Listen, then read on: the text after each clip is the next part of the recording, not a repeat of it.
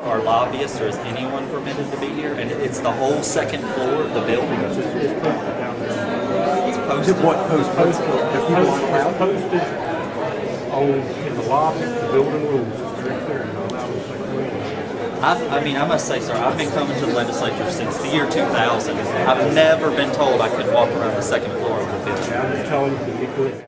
Thank you all for being here from, I think from Saluda to Southport. We got folks here today. And we've been told by the General Assembly Police at the behest of Speaker Tillis that no one can be on the second floor of this building.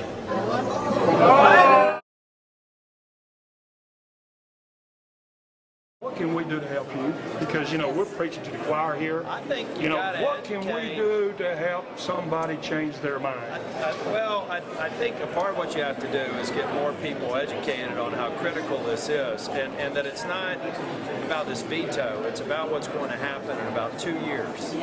Yes. When suddenly the law starts to take effect, the health insurance exchanges have to be implemented, when fines could be imposed, when we have hundreds of thousands of more people that will go on Medicaid.